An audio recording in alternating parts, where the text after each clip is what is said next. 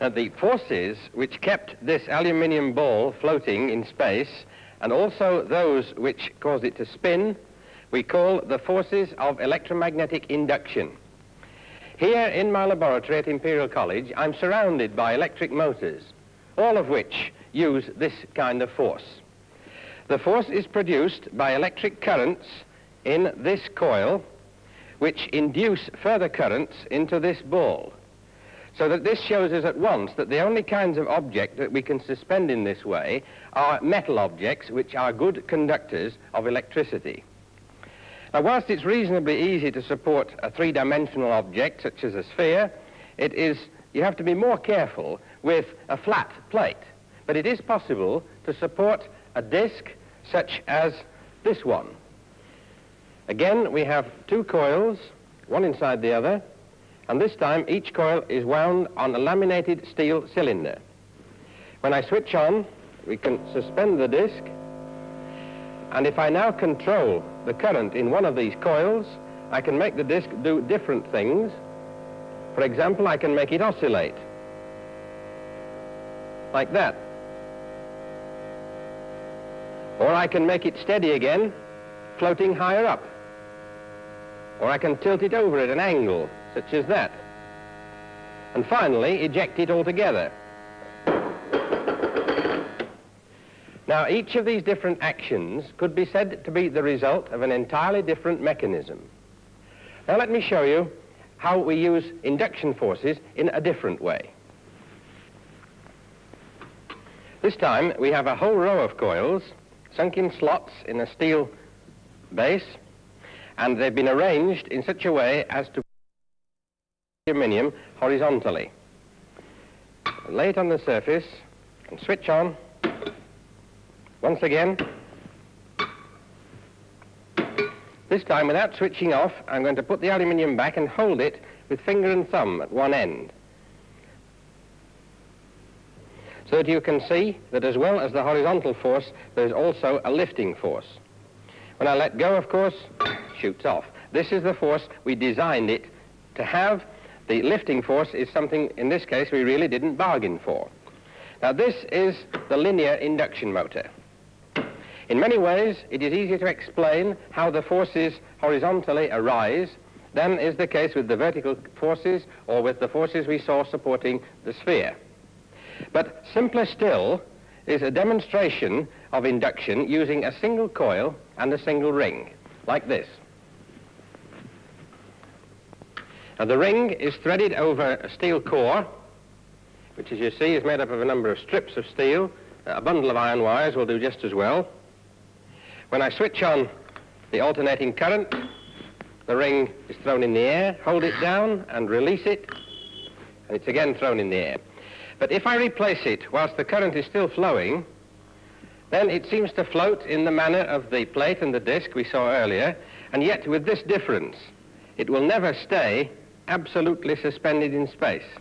When I let it go, it always has to lean on the pillar. Now, this is a very old experiment. It was first performed about 1880. But what was not realized until recently was this remarkable fact. If I hold alongside the steel core a copper cylinder, which is free to rotate, then nothing much happens until I put on the ring.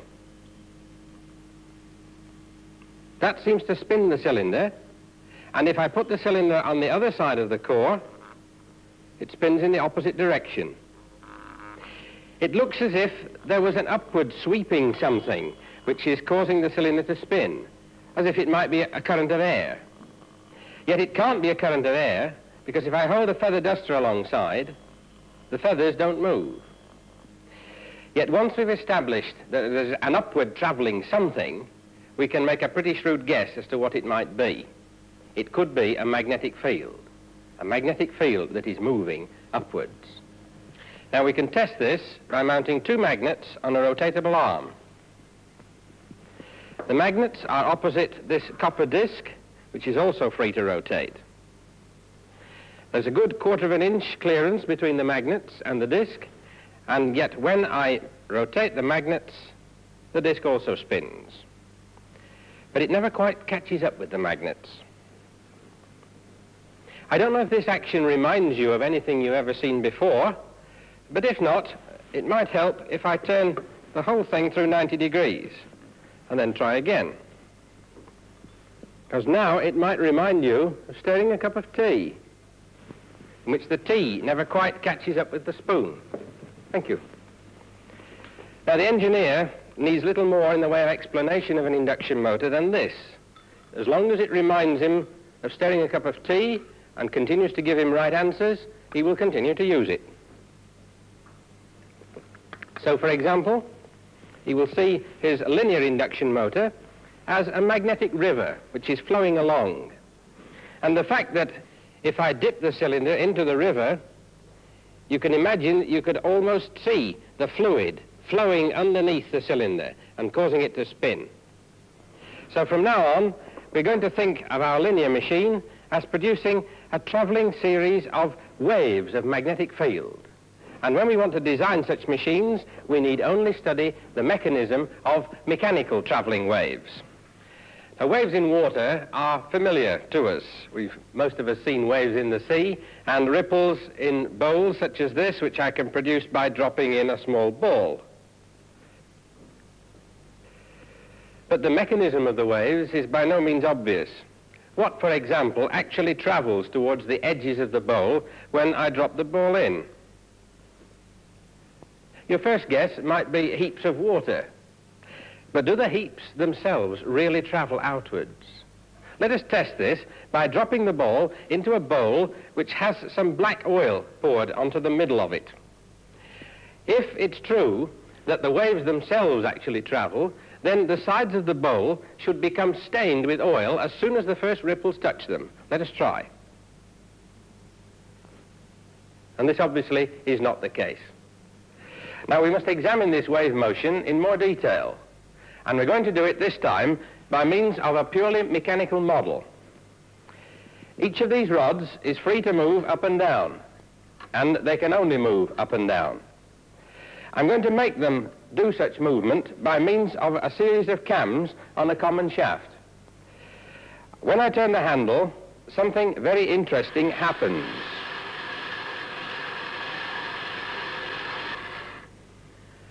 Now, this traveling wave pattern that moves along the top of this rod model is almost identical to the pattern of magnetic field which you get traveling over the surface of a linear induction motor. And in this stage, what travels horizontally is purely imaginary.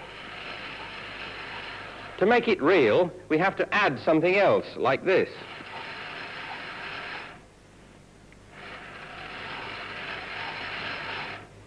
Now, perhaps you think that it isn't obvious that what travels horizontally is imaginary without the ball. And so to convince you of this, I'm going to try to use the same model with a different set of rods.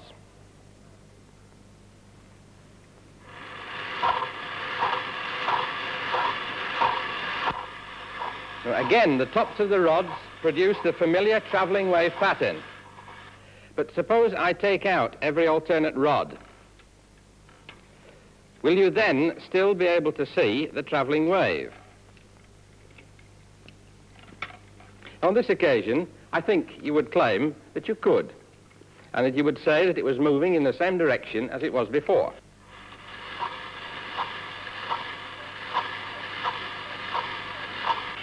But suppose I take out every other again. Now, can you still say which way the wave is traveling? I think you'll agree that this is now much more difficult.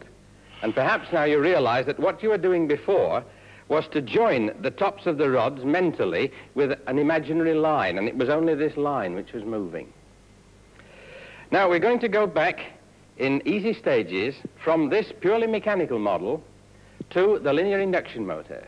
And the first step is to go from what is purely mechanical to what is electromechanical, like this. Instead of the rods, we're going to have a row of steel strips, and each of these strips is springy. Instead of moving them up and down with cams, we're going to use this row of electromagnets. When I switch alternating current into these magnets, it's going to cause the strips to be attracted and repelled alternately. And when I switch on the whole row, you should see a reproduction of our mechanical traveling wave along these strips. First of all, I'm going to magnetize the strips by passing direct current into this big coil at the back, which I switch on now. Now I switch on the alternating current.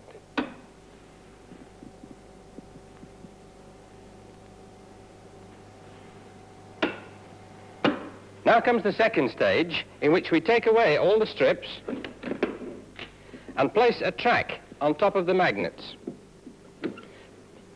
Built into this track is a steel strip whose purpose is to strengthen the magnetic field. And now I can place a slab of aluminium in at one end, switch on the alternating current, and we are back with our linear induction motor and our moving magnetic river.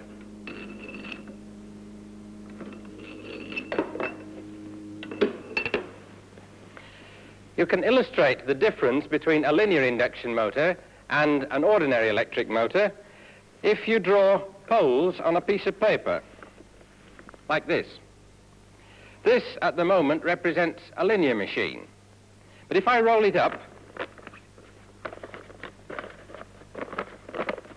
and make a cylinder, then the magnetic field moves round and round, and we've made our conventional household motor. But suppose I were to roll up the paper in a different way, like this.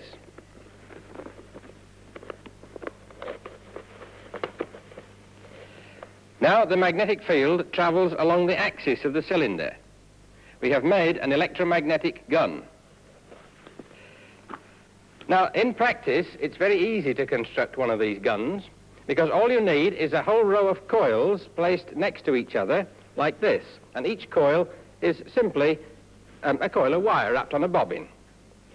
The moving part is going to be a steel rod with a copper sleeve on the outside of it. I put it into the barrel and switch on. The missile emerges at about 100 miles an hour and goes quite a long way into the wood. We can try more sophisticated darts. This one has alternate rings of steel and copper on a steel core. Let's see if this is any better.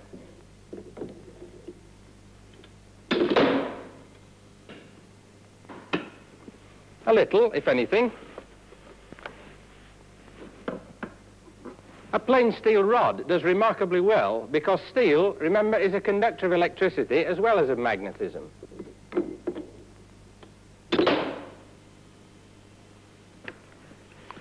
This tubular motor is not the most efficient of linear induction machines. I used it to show you another way in which you can use this amazing force of induction, which appears as almost artificial gravity under our control. Now, as an engineer, I must try and put this force to good use. And when I do, I must be sure that I'm getting the very best out of my machine. Now, one of the most advantageous arrangements appears to be to use two flat machines face to face, forming the outsides of a sandwich, with the aluminium sheet as the filling. Now, this motor is really a most potent device. But still, pretty useless as a motor, because a fraction of a second after I've switched on and the aluminium has gone and we no longer have a motor. So if we want continuous motion, we must turn this machine over. Let this now be the moving part, and let it sit on a fixed rail and run along that, like this. Barry, would you like to give me a hand? Just take the weight until I can turn on the supply. Now I'm going to raise the voltage slowly, and the motor will climb this very steep incline. You'll notice that it doesn't need wheels to grip the rail. There are virtually no moving parts, and the motor is capable of developing a very large force. Taking off.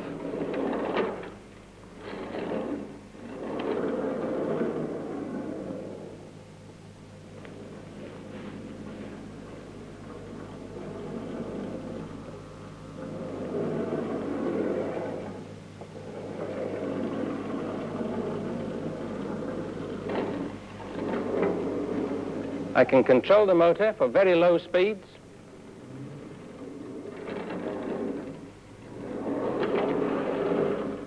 or stop it when it's moving very fast.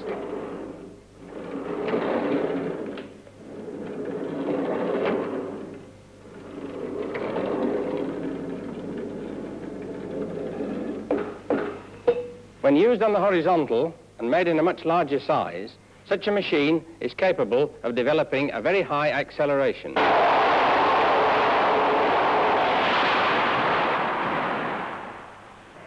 At the Motor Industry Research Association laboratories at Nuneaton, the linear motor is being used to crash test all kinds of vehicles. This motorcycle will reach 30 miles an hour in a few yards. The victim for this test is a dummy, the same weight and size as a live rider. And when the bike hits a barrier at the end of the track, the effects of a genuine collision can be measured.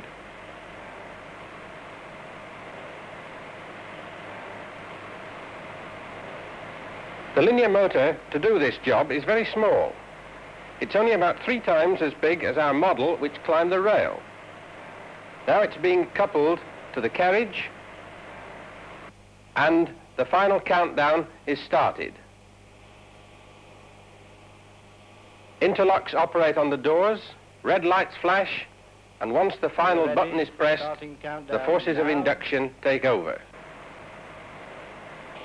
10, 9, 8, 7, 6, 5, 4, 3,